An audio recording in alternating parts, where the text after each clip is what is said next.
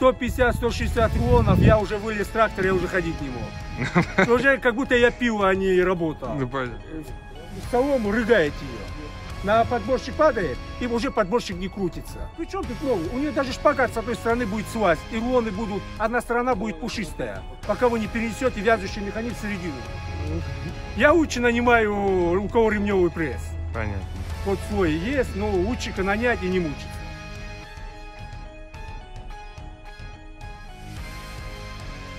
Так, всем здравствуйте. К нам приехали клиенты с Ростова. Вот живой отзыв. Человек работает на пресс-подборщике ПР-145С. Вот расскажите, пожалуйста, как он работает, только все вот по правде, как есть. Представьтесь, пожалуйста, как вы. Здравствуйте, Магомедов Ахмед. Вы откуда сами? Из Дубовского района. Ага. Ну, что я расскажу. 2 года прессую, как бы прессует потихоньку. Ну, конечно, не эта техника, но потихонечку. Привыкнуть надо, переделать надо. Если не переделаете, возьмете даже новый, он будет хуже прессовать, чем старый, который переделанный. А что переделывали? Переделать надо вязущий механизм, на середину переносить. Верхняя планка цепей, которая идет, надо усилить, потому что все равно выдавит и будет цепь соскакивать. Это растягивает. Растягивает она, металл слабый, везде рвет. В принципе, если по поводу плотности рулона. Насчет плотности, конечно, оно не прессует, как Джандир, плотно. Солому как бы тяжело прессовать, больше по вечерам. Или если вот такая погода как бы сырая, можно прессовать спокойно. Проблема, что выплевывает солому. Если прессовать, то надо на скорости. Смотришь, что начинает набивать, пускать, чтобы шпагат начал крутить. И еще и ехать при этом, пока чуть-чуть шпагата не закрутит. А то остановишься, все выплюнет. А вот по поводу, хотел сказать, вот замки, говорят, вот то, что они растягиваются, один срабатывает, второй не срабатывает, как это? И когда я покупал ее, мне сразу сказали, вот смотришь, с какой стороны видно, это получается видно ее, грубо говоря, с левой стороны. Зашел, чуть-чуть гидравлику надо пустить под усиление, ты ее как бы не пускаешь, а под напряг пускаешь. Смотришь, вот твои шланги гидравлические, они раз напряг получился. Если ты так пустишь, правая сторона не зашелкнется, и ты будешь ехать, думая, что почему же он не наполняется, у него автоматическая шпагат пускает он.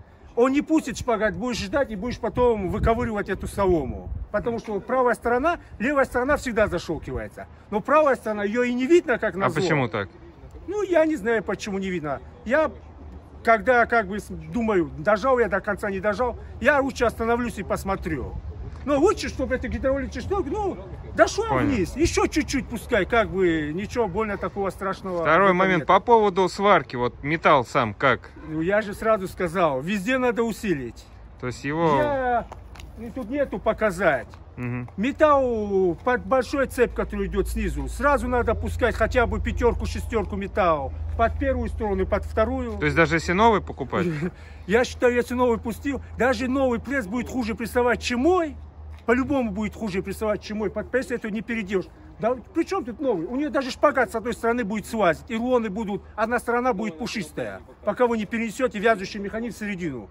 Переносить как бы никаких проблем. А вот проблема нет. С обвязкой, то, что шпагат по бокам скатывался, это вот из этого, да? Только из-за этого. Переносишь ее в середину, и как бы и нож. Ну там переваришь, там как в Ютубе много, проблем нету. Как ты перенесешь, этот вопрос, что как бы снимается, никакой нету, он уже будет прессовать. Еще вот момент, вы вот какую массу прессуете, сено, солома или сенаж? Я больше сена, у нас сенаж как бы вообще там... А как вот он вся, солома, сено, как вот он показывает? С сеном он нормально себя показывает. Нормально. Как закрываешь вот эти дырки сверхние, ну там в Ютубе есть это все. Как их, пока ты их не закроешь, она будет цепь рвать все равно. Там оставлены зря вот эти отверстия, туда она внутрь. Зачем они, непонятно. Ну, их из сварки металлом приварил, закрыл лишние эти дырки, тогда попадать нечего. А то, что попадает под цепь, она ее в труху превращает. Просто превратить труху, и никаких проблем нету. Вязущий механизм перенес, больше рулоны конусные не будут. Сено прессуется, я такой не люблю ждать, когда прессую, я могу и зеленый прессовать. Мне все время, когда я прессую, говорят, у тебя сено сгорит, у тебя сено сгорит. Ну, так как цеповой середину не наматывает, Ага. Я пока, у меня рулоны всегда лежат на поле еще неделю, не 2 недели. Ни разу такой проблем не было. В прошлом году То есть ничего не горит? Ничего не горит, середина не забивает. Я в прошлом году 1 день ждал. У меня люцерка и волок был хороший. 1 день скосили, я на следующий день ее прессовал. Друг у меня попросил 2 рулона, купил. И он тете себе там хуторе живут, и они ее в сарай закатили сразу. Не на улице, первый же день, как запрессовали. Потом я его вижу, через неделю, говорит, там сено, говорит, сгорел. Ну, я говорю, вон у меня на поле не одно. Они ее просто сразу... ему проветриться надо. Да, ей надо. Ну, я не люблю ждать, я все время спешу. Ну, я понял. Ко мне все время говорили, у тебя все сено сгорит, у тебя все сено. Ну, она середину не мотает. Если, конечно... А вот дождь, если там на поле стоит дождь, если... Рулоны в дожде? Ну да, вы вот говорите, сопрессовали, если дождь пойдет, он же не намочит. Ну, ничего не будет. У меня насчет этого все равно все высыхало. Просто у меня как бы 1 прессую, 1 вывожу, как бы. А по соломе как вообще? Что? По соломе вот это...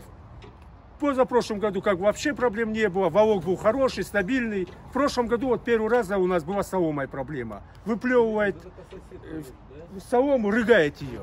На подборщик падает, и уже подборщик не крутится.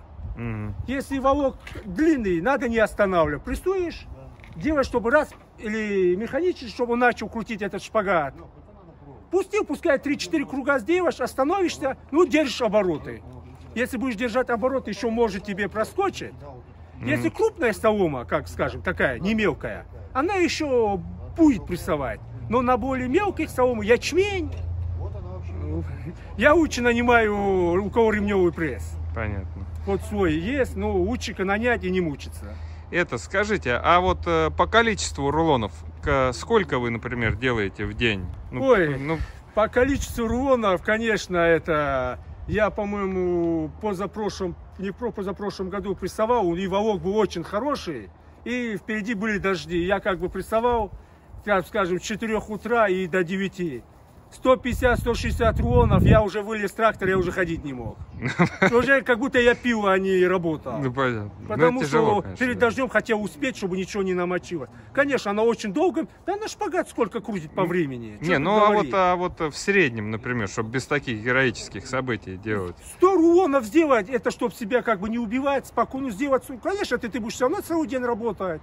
100 рулонов. Там и по сену, и по соломе, да? Да, в принципе, да. Она все равно, там же подборщик 1,40 м. Если волок сильно хороший, он по бокам забивается. Все равно приходится вылазить, чистить ее. Просто проблема подборщика. 1,40 м подборщик это слишком маленький. Ничего там не сделаешь. Там, ничего не придумаешь с ней. Что можно с ней придумать? Это единственное, что нельзя изменить. Понял. А вы сколько примерно рулонов в сезон делаете? Где-то 2000. 2000. Ну, это неплохой объем, хороший, наверное. Нет, объем-то неплохой. Как бы стена, костер, люцерка, Но вот какие у вас планы в дальнейшем вообще? Как, вы будете новый ПРФ покупать или что-то европейское будете приобретать? Конечно, буду что-то европейское. Вот друзья хотят этот пресс. Я хочу, конечно, кроны 160 взять. Вам больше цепной по душе? Не ремневой, как бы на цеповой работал, я и цепной хочу. Как бы все равно будет лучше, чем ПР, по-любому, как ни крути. Поэтому я возьму, конечно, снова цепной. Понял. Ну, спасибо-то за отзыв. Да, не за что.